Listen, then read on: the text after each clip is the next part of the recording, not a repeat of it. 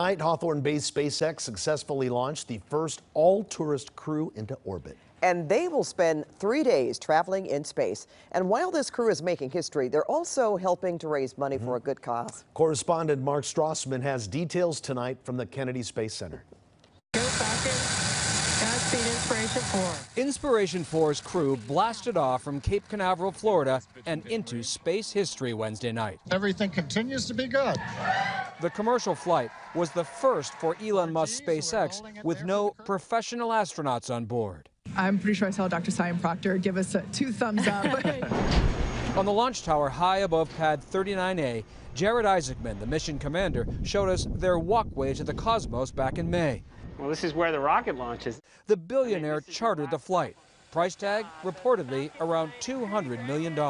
This is a first. That's significance, that's responsibility. Responsibility being the first, that there will be a second and a third? Absolutely. You have to get this one right for all the other great missions to follow.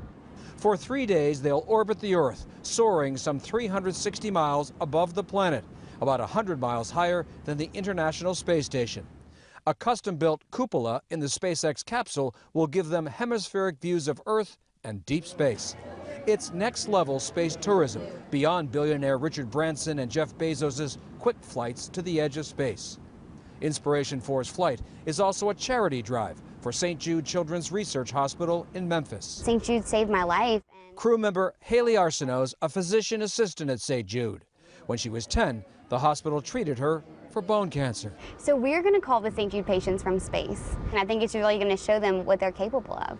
SpaceX trained the 4 civilian crew members for almost 6 months. Mark Strassman at the Kennedy Space Center. 2 contest winners are also on board, including pilot Chien Proctor, who is the first ever black female